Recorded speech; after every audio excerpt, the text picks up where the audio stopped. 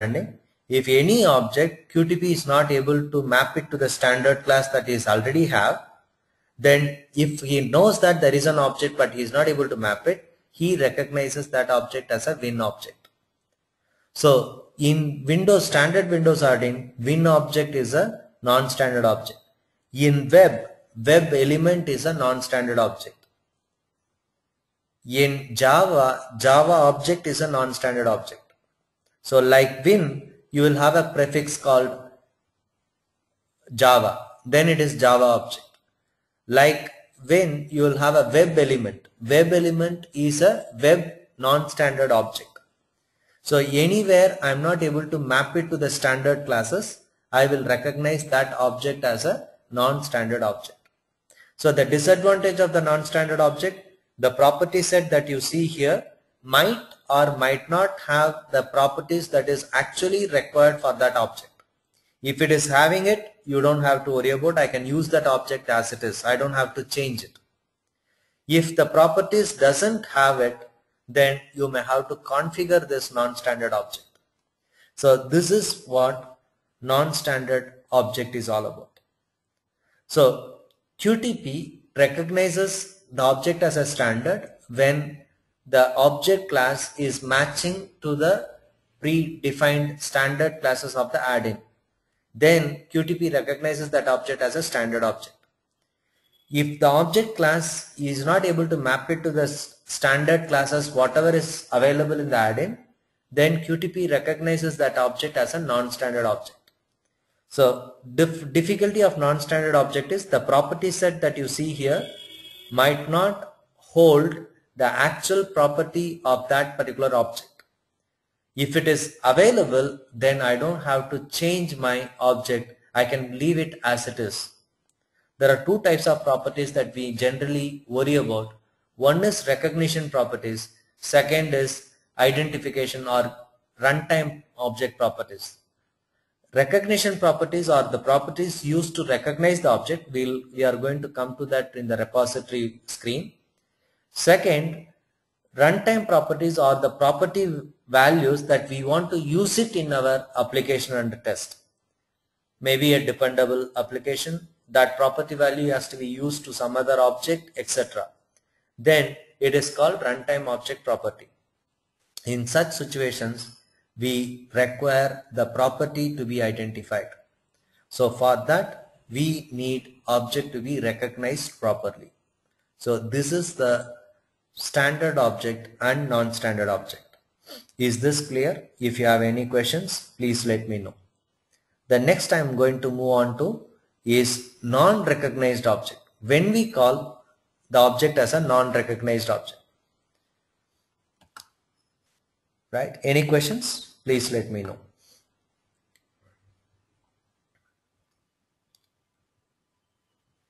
Fine. Now I'll move on to non-recognized object. I'll take a sample of Minesweeper. I'll take a sample of say Minesweeper. It's a game. So I'll take this as a sample for our non-standard object. So there is a question.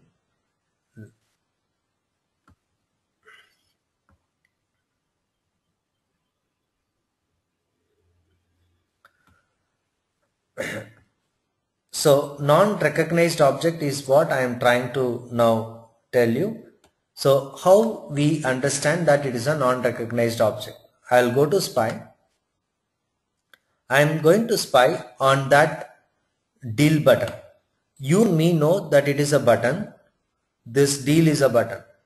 But I am trying to recognize that deal button by QTP Spy window. You can see now to the right, he is able to recognize at the window level, but he is not able to recognize at this deal button level. Are able to notice this?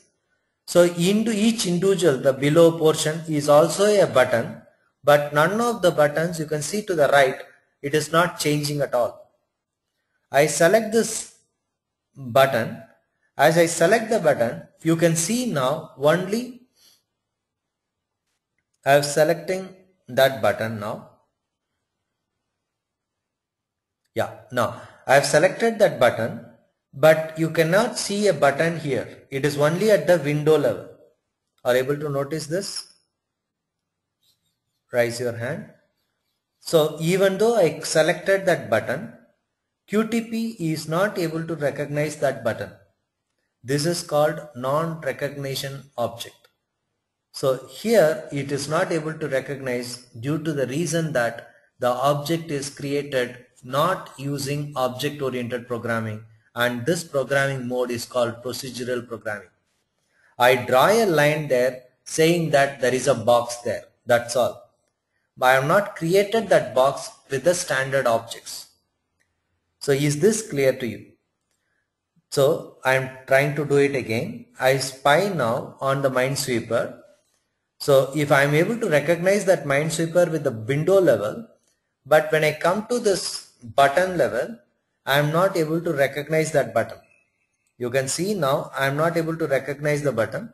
I don't know whether you are able to see my hand or not. So I am actually now place my hand onto the deal button. Even though I place my hand onto the deal button, but in the right hand side object spy window, I am not able to recognize that object at all. The reason for which is that that particular object is not created using object oriented programming. It is called procedural programming, and such objects are called non-recognized objects. So methods to manage such objects, QTP has an option called virtual objects.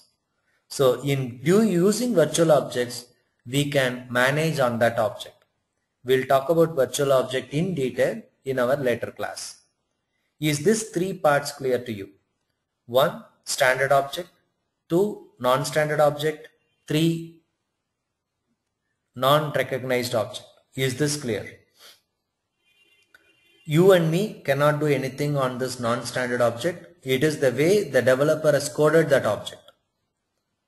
Right? So in such situations, the object is not recognized. I'll take another example of a paint for a non-standard object and also a non-recognized object. I'll take that example.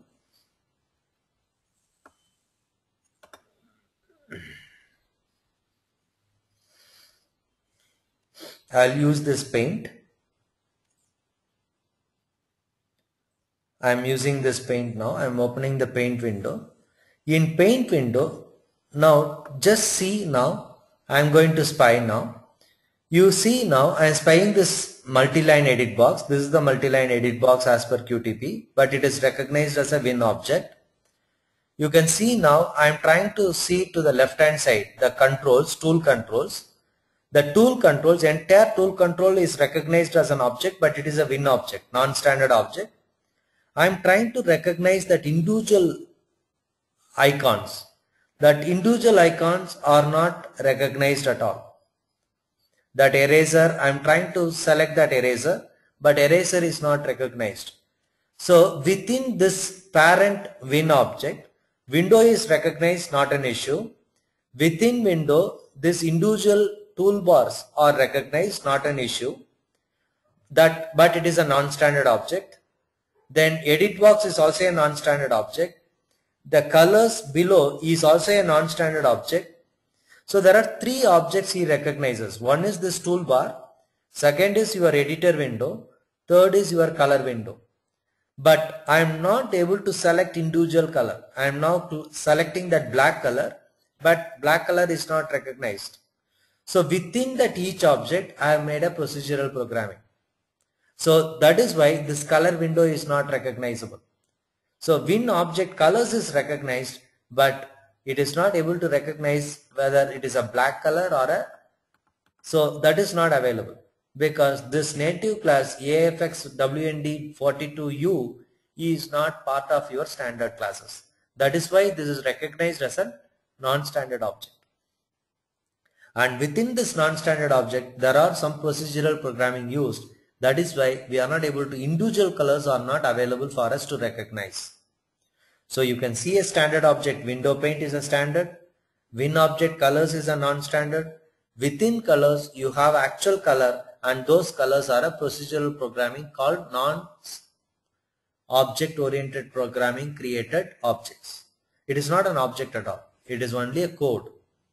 So this is how the non-standard object, standard object and non-recognized objects are managed in the QTP. So with this now we just finished what that object spy can give you. In object spy there are two more entities called identifications and native. We talk about this as we are inside this session. Right now it may not be appropriate for me to take that because it will be confusing you. For time being, we'll go with identification properties.